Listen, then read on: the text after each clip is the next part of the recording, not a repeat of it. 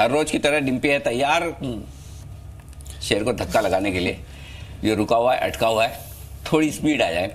डिम्पी कौन सा शेयर चुना है आज आपने और क्यों नहीं चलता? देखिए, वैसे आज तो है योग दिवस, आज दवा की तो बात होनी नहीं चाहिए थी, लेकिन फिर भी हम दवा की ही बात कर रहे हैं ताकि आप हर तरीके से स्वस्थ रहें। एक तो योग से, अगर फिर भी बीमार हैं तो दवा से ठीक हो जाएंगे। तो दवा वाला शेयर है कैडिला, आप इस पे ध्यान रखें। कई दिनों से ये शेयर रुका हुआ है या फिर कई महीनों से ये शेयर रुका हुआ है। अब इसका सालाना ट्रेंड आपको पता लग जाएगा और कुछ आंकड़े मैं आपके सामने रखने वाला हूं ताकि इससे ये पता लग पाए कि एक्चुअली जिस कंपनी आप हैं ये तो कम से कम बुरी नहीं है। ट्रिगर उसके बाद होंगे। ये आपके सामने ट्रेंड 21% का नेगेटिव रिटर्न, ये बाजार का पूरी तरह से अंडर परफॉर्मर वाला शेयर रहा। इसने बहुत निराश किया, लेकिन शायद निराशा के दिन अब खत्म होने वाले हैं और आज आप इस योग दिवस पे इस कैडिला वाले शेयर को जरूर याद रखेंगे।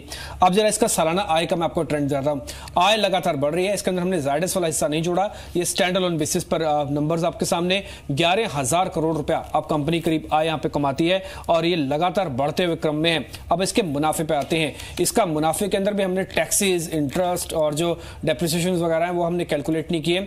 उसके अलावा सीधा पीबीटी हम आपके सामने रख रहे हैं जो कि बढ़ता था कि आपको क्लियर पिक्चर लग पाए कि एक्चुअली फार्मा कंपनीज के अंदर ऑपरेशनल एफिशिएंसी में कोई प्रॉब्लम नहीं है। वो ड्यूटीज को लेकर जो 19-20 होता है वो एक अलग बात है, लेकिन ये ट्रेंड आपको बताता हूं दिख रहा है। अच्छा, अब आती है मार्जिन्स की बात। प्रॉब्लम सिर्फ मार्जिन्स पे आके रुकती थी फार्मा कंपनीज में कि जो यूएस में दवा बेच रहे हैं, क्योंकि इसका 51% हिस्सा यूएस से आता है, आधी कमाई इसकी यूएस से आती है, इसलिए इसके मार्जिन चेक करना तो बहुत ही जरूरी थे। मार्जिन में थोड़ा सा स्ट्रेंथ हमको FY17 में आते हुए देखा, लेकिन 18 में किसी तरह का कोई दबाव नहीं और पिछले 2 साल से जो मार्जिन अपने एंजॉय करा 24% के, वो अभी भी इसके पास वापस आ गए हैं। तो मार्जिन का बेसिस का मतलब यह है कि इनकी जो अमेरिका वाली दिक्कत थी वो काफी हद तक कम हुई है।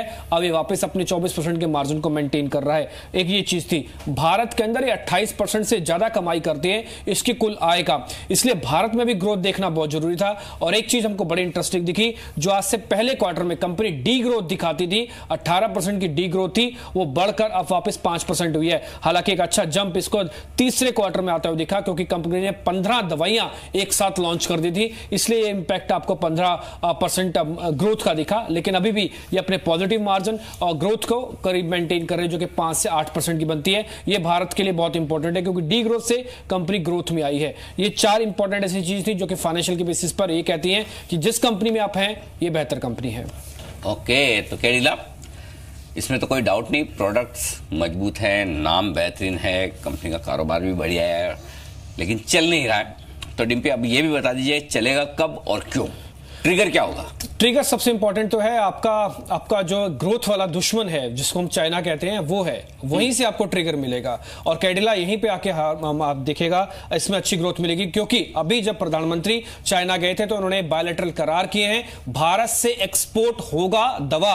और भारत इकलौता ऐसा सेगमेंट है जिसमें लीडरशिप लेता है चाइना से, वह दवा के एक्सपोर्ट्स को लेकर। इसका ग्लोबल प्रेजेंस यह दिखाता है कि इसको कोई तरह की दिक्कत नहीं होगी, क्योंकि अमेरिका से अगर 50% आय लेके आ सकते कंपनी, तो चाइना में तो रेगुलेशन उतने टफ नहीं होंगे। इसलिए यह बड़ा एक ट्रिगर बनने वाला है जो कि इसको जरूर फायदा पहुंचाएगा। दूसरा, प्रमोटर का 74% हिस्सा है, कभी भी फंड्स की जरूरत हुई तो ऑफलोड हो सकता है और कोई हिस्सा गिरवी नहीं है। तो ये डेट फ्री, माफ कीजिए, नॉन प्लेज वाली कंपनी है जो कि प्रमोटर का 74% रख रहा है। जेनरिक दवा का कारोबार जो कि अमेरिका में ही है, 67% की ग्रोथ दिखा रहा है। यह ग्रोथ जानना बहुत जरूरी था, क्योंकि 51% आय वहीं से आ रही है, तो ग्रोथ क्या होगा, वह 67%। दूसरा, अगले साल करीब कंपनी 50 नए प्रोडक्ट लॉन्च करना चाहती है और हैरानी की बात यह है कि 70% इनके जो प्रोडक्ट हैं उसके पास ऑलरेडी अप्रूवल है, उसको यूएसएफडी के अप्रूवल की जरूरत नहीं है, ये अप्रूवल ऑलरेडी इनके पास है, बस सिर्फ लॉन्चिंग है। ये शायद लॉन्चिंग इस बार ही कर देंगे। और दूसरी बात है कि जायडस वेलनेस का जो कारोबार है उसमें सुधार और प्रॉफिटेबिलिटी भी